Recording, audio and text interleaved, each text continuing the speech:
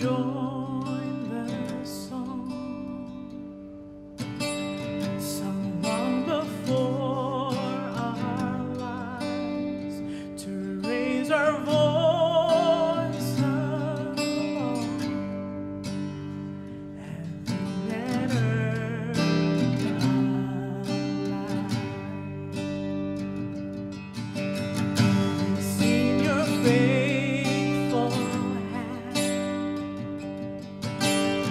your mercy without end, a king who bled and died, a God who sacrificed.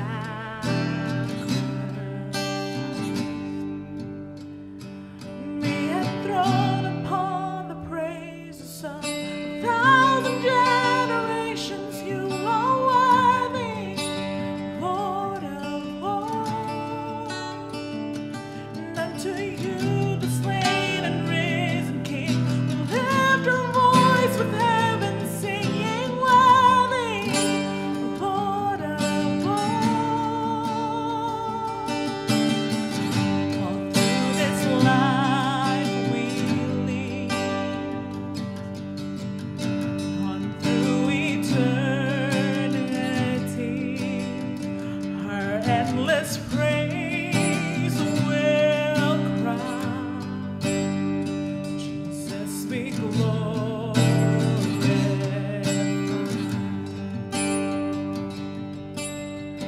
All through this love we lead, unto eternity, our endless praise will cry. Jesus be glorified. Jesus be glorified.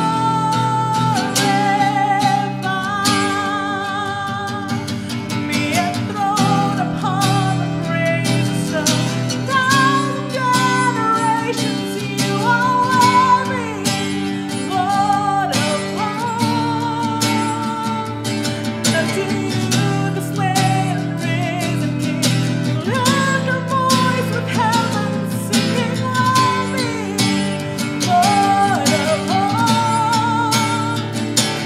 Be enthroned upon the praises of 1,000 generations. You are worthy, Lord of all.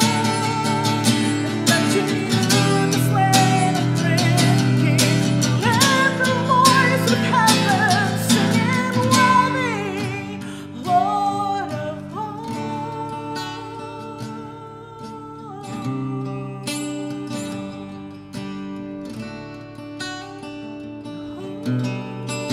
Worthy.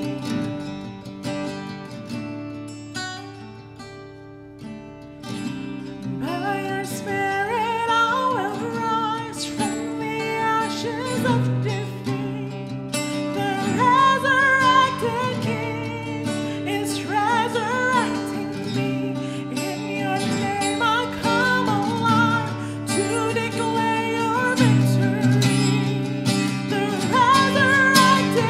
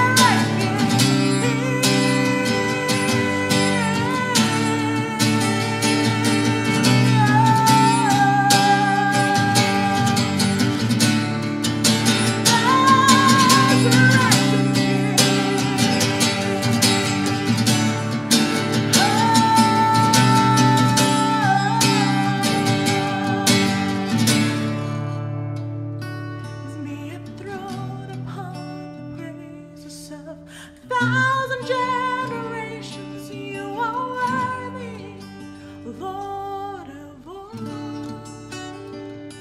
And unto you, the slain and risen King, will lift your voice with heaven, singing worthy, Lord of all.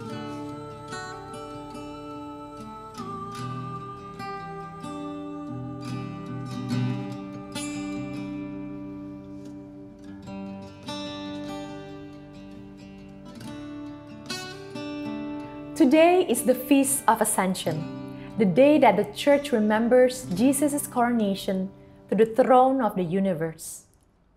This is what is important for us to remember. Oftentimes, when a church hears the word ascension, what we think is, Jesus is now absent. He is up there and we're down here. But that's not true.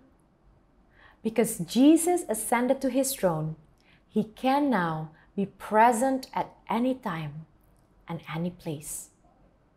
Let's remember that as we celebrate Ascension today. I want to lead us in prayer, asking God to make Jesus' presence real even more in our lives. Let's pray. Lord God Almighty, Maker of heaven and earth, we, your people, praise you, we exalt you, and we bless your holy name. It is your love that is revealed in the life and death of Jesus. It is your power that is seen in his resurrection. And it is your majesty that is made known by his ascension into heaven to be at your side.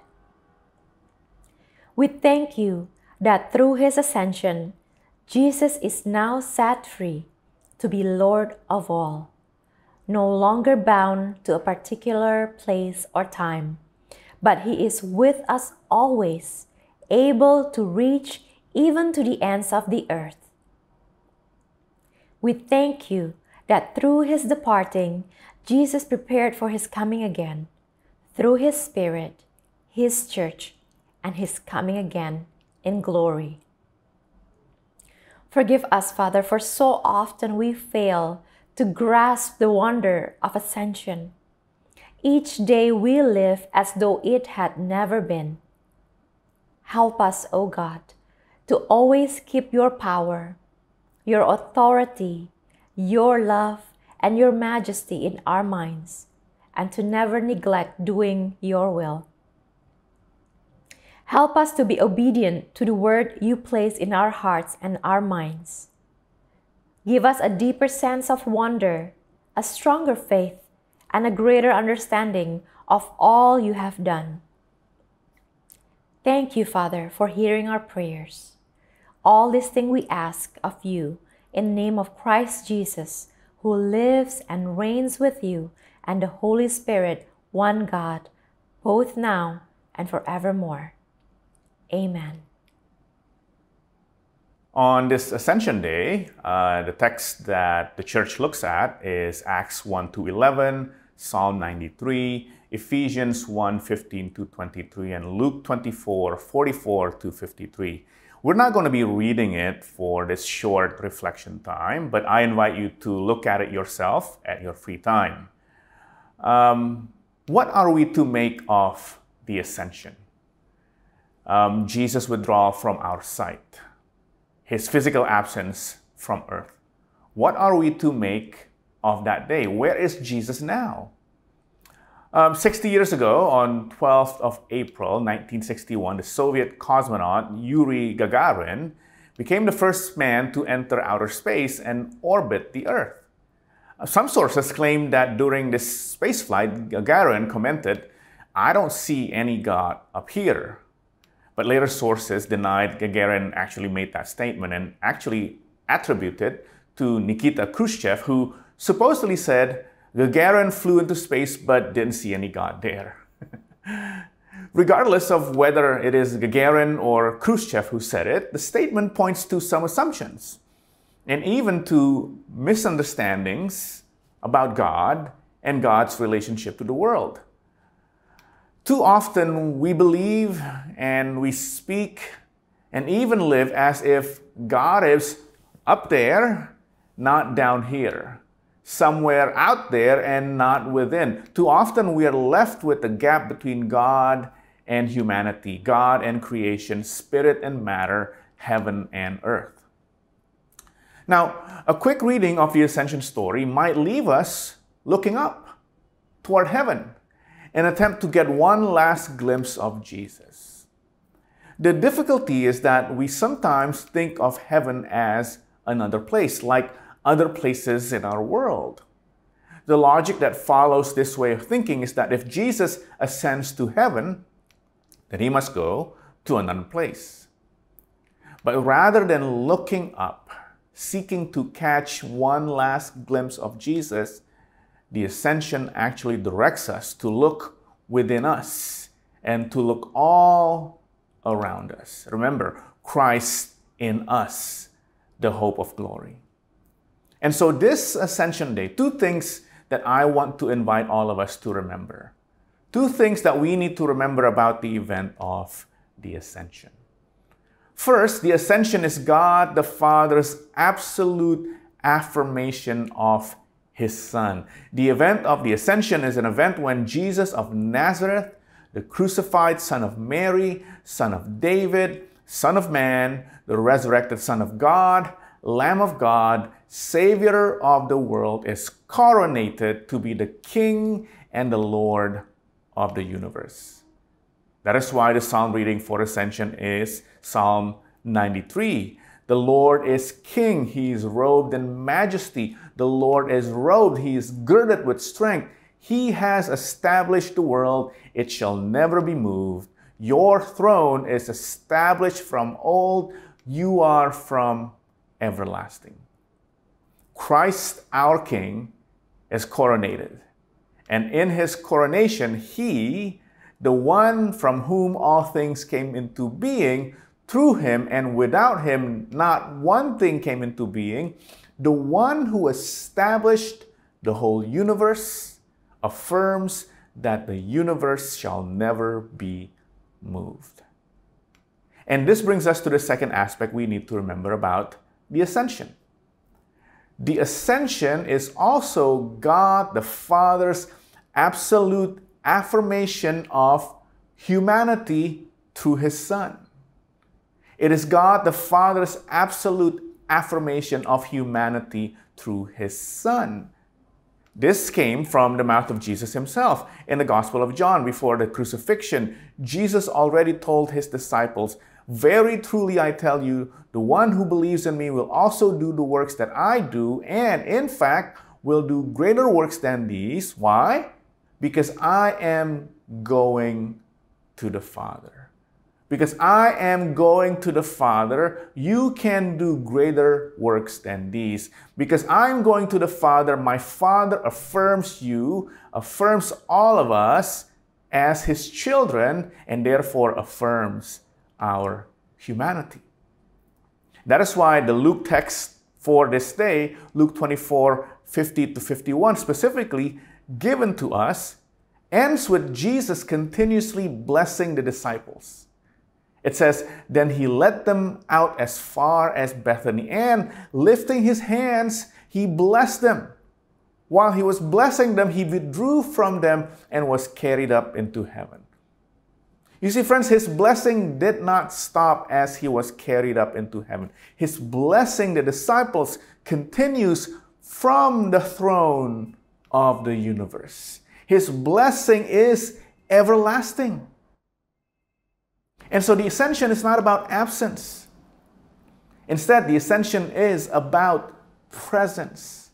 Jesus has not left us. Rather, from the throne, Jesus Christ has filled us. In the words of a former Archbishop of Canterbury, William Temple, who said, "The ascension of Christ is His liberation from all restrictions of time and space. It does not represent His removal from earth, but His constant presence everywhere on earth." Christ, the King of the universe, now fills and sanctifies all time and space. Therefore, the grace of the ascension is that, as Paul says in Colossians 3, verse 11, Christ is all in all. Repeat that with me. Christ is all in all. The unity of humanity and divinity revealed in the incarnation is brought to fullness in the ascension. Jesus' disappearance, if you will, in his ascension, his disappearance beyond the clouds is not to go into some geographical location, but into the heart of all creation, where he dwells in his glorified humanity. Quite the opposite of him being far, his ascension beyond the clouds actually makes Jesus the King nearer in space and in time. You see, when Jesus left us to go to his throne in heaven, he did not go far away. Heaven is not far away. Heaven is another dimension of creation that is very close at hand. Very, very close. So very close. Which means he is very close. So very close. And when he comes again, he's not coming from a faraway place. Actually, he doesn't need to move at all. All he needs is to simply pull back the curtain, the shield that separates heaven and earth, and we will see him as he is. Again, this is shown to us in the reading of the book of Acts. The angel said to the disciples, "Men of Galilee, why do you stand looking up toward heaven? This Jesus who has been taken up from you into heaven will come in the same way as you saw him go into heaven." The ascension reveals that in Christ's humanity, all humanity has been enthroned next to God. Wow! It is our eternalization, if you will. And from that moment on, our homeland is in heaven. Through the ascension, Christ is still present, but in a different way. He is no longer physically in front of his disciples. Instead, he is within them. And so let's get rid of the distortion that has invaded our way of thinking about God, our theology, our understanding of God, the distorted view that sees God, heaven, and holiness as up there somewhere while we're stuck down here. That way of looking at God, heaven, and holiness that makes us spend our time jumping up and down, thinking that if we jump hard enough, if we jump high enough and fast enough, we can somehow touch God. We can somehow touch heaven. And we can somehow touch holiness. Which brings us to a way of living our Christian life almost always involving comparison, involving competition, and involving judgment of some kind. We end up comparing ourselves and our lives with other people and their lives. We end up competing with each other, believing that for us to ascend, the other has to descend, or at least not jump as high as us. We are forever judging ourselves and one another. We fill our lives with busyness, hoping to climb to new heights. The ascension of Jesus completes the resurrection. The resurrection is victory over death. The ascension lifts humanity up to heaven. Jesus' ascension seats human flesh, your flesh, my flesh, at the right hand of God the Father. And from that moment, we partake of God's glory and we participate in it. And so the question we need to keep in mind is not how do we ascend? That has already been accomplished. The question for us is, what pulls us down? What weighs us down? What do we need to let go of? Fear, anger, resentment, those things often weigh us down. The need to be right or be in control is a heavy burden that pulls us down. The attitude of self-righteousness, jealousy, or pride is our gravity. Many of us will be caught in the chains of perfectionism and the need to prove that we are enough. For others, it may be indifference or apathy. For many, Lives are tethered by addiction. Gravity takes many forms, and I wonder, what is the gravity that denies you Jesus' ascension? And so this Ascension Day, as we begin to look at our life and identify the places of gravity, let me end by saying, do not despair. Do not despair. Because the very thing that hold us down, the things that hold us down, actually also point the way to ascension. Our participation in Jesus' ascension begins not by looking up, but by looking within. And as we look within, we will see what weighs us down and let them go so that we can participate in Jesus' ascension. Let's pray. Father, thank you that today we can celebrate the coronation of our Lord to the throne of the universe. And thank you that as He always prays for us, right now He is also interceding for us at your right hand. We pray that our hearts will be attuned to what He is interceding on our behalf, so that we can let go and put out the things that weigh us down, and we can participate in His ascension and experience even a glorified foretaste of ourselves here, right now, until we see Him face to face. Do this in the power of your Holy Spirit, we pray. In Jesus' name, amen.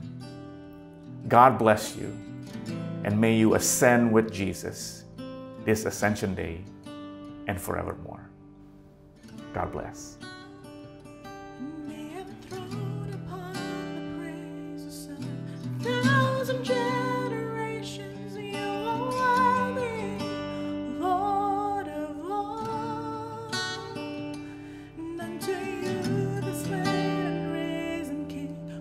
After